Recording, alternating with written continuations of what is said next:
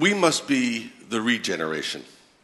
Everything in this universe is made up of tiny, inanimate particles, leptons, hadrons, electrons, neutrons, atoms, yet as far as we know, it is only in this tiny little planet within a thin 10-mile wide strip called the biosphere that the miracle of life takes place. It's where these inanimate particles are transformed by photosynthesis into water and what we are, species. And we share this planet in this remarkable place with millions of species. This is a wonder of nature, and it is the wonder of Earth. We are very lucky. Yet today, our miraculous home is deeply threatened by how we behave, how we consume, how we develop. We have changed the chemistry of the planet Earth, threatening all life, all people. Species extinctions are 1,000 times greater than natural rates. 20 minutes. It takes every 20 minutes a species goes extinct.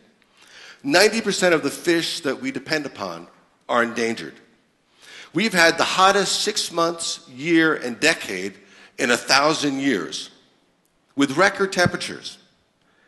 In Pakistan, temperatures higher than ever recorded, with 20 million people displaced.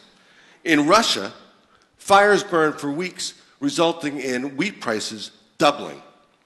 Greenland, Central Europe, Nigeria, China.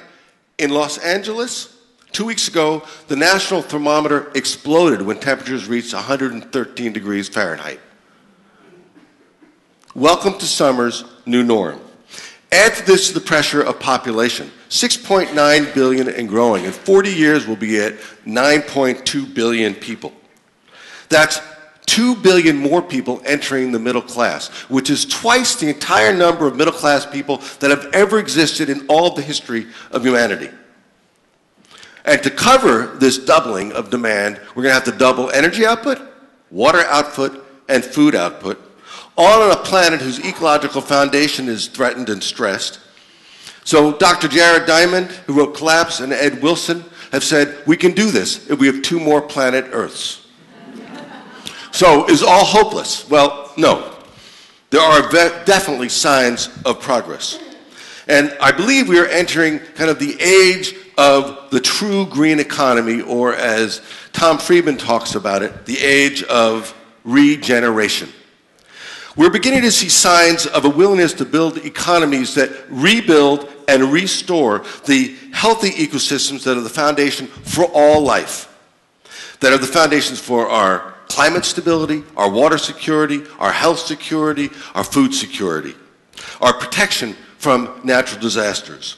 So I'm very hopeful, but we have to make a fundamental change in the most powerful force on Earth, and that's the force of development. We're going to have to put within development the grail of conservation. Simply stated, humanity has to begin to understand that we need nature to thrive. Nature does not need us. Our development of renewable fuels must be part of a larger strategy that regenerates the fragile ecosystems and the biodiversity that we all depend upon. I'd like to describe 3 partnerships that are emerging that have huge transformative impacts and will allow us to get to the scale that we have to achieve. The first focuses on food security. This is a partnership with the largest foundation in the world, the Bill and Melinda Gates Foundation. The foundation has focused on how do you improve the quality of life of farming families in Africa. And they focus on seeds, access to market, and new farming technologies. So why would they partner with a conservation organization?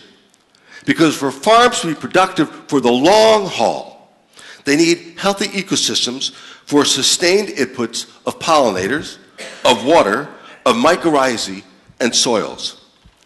The Alliance for a Green Revolution in Africa, led by Kofi Annan, has joined this partnership to ensure that agriculture and conservation can go hand in hand in the sub-Saharan nations. What we're trying to put together is an open source global monitoring network that will look at the linkages and the trade-offs between livelihood and poverty, ecosystem health, species health, and climate change, siloed information that has to be understood collaboratively to avoid trade-offs. For example, where will water come from when the forests of the Congo Basin are cleared? What is going to be the impact on food production, economies, and people? The second partnership that is very important is a partnership with commerce and the world's largest retailer, Walmart. 4 years ago, we began an effort to get Walmart to go green because they have the power to transform entire industries. Today, Walmart is creating a sustainability index for every single product it sells. Their goal is to drive sustainability principles into their massive global supply chain. Over 100,000 suppliers and all of their suppliers are reducing waste, increasing water efficiency, reducing energy use, adopting farming and fishing certification standards so that they can get priority shelf space in Walmart. Why? Because businesses make more money when they operate sustainably, and they attract consumers, they empower their employees, they reduce waste, and they secure their supply chain. The third partnership is with leaders of nations, nations like Brazil and Colombia, Rwanda, Cambodia, Indonesia, on how to accurately value the contributions that ecosystems and biodiversity make to their societies, and also the cost to a nation when they lose their forests and their glaciers that provide water, or their coral reefs that provide their fish, or their mangroves that protect them from storm. The value of these services, which is hard to quantify, has been estimated to be $44 trillion per year. So the environmental factors, when they're not contained in an economy, are undervalued. But if they are considered in assessing a state's creditworthiness or financial health, you begin to make financial accounting systems that value nature part of the economy, creating financial incentives for taking care of species and ecosystems. 3 years ago, the Minister of Natural Resources of Costa Rica came up with a business plan to reforest and to protect forests in Costa Rica. What he did was he said, we're going to begin to look at forests as water factories. And what we're going to do is ask downstream users to compensate upstream landowners for taking care of their landscapes in a smart way. That Minister of Natural Resources is now working with the government of Sichuan province in China to do the same thing. Because Sichuan is the headwaters of the Yangtze River. And the Yangtze River is a source of fresh water for the largest city on earth, Shanghai.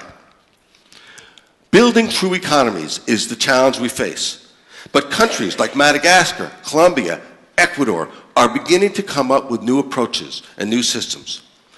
These are all reasons for great hope. They're demonstrations that we actually can come up with answers. Historians refer to a moment like we experience today as an open moment.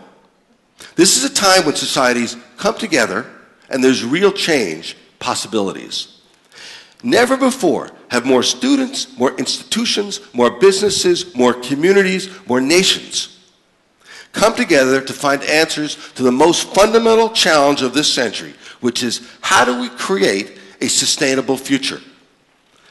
By harnessing our genius, your genius, by harnessing nature, we can actually make this the regeneration. That's the challenge that we have to rise to. Thank you.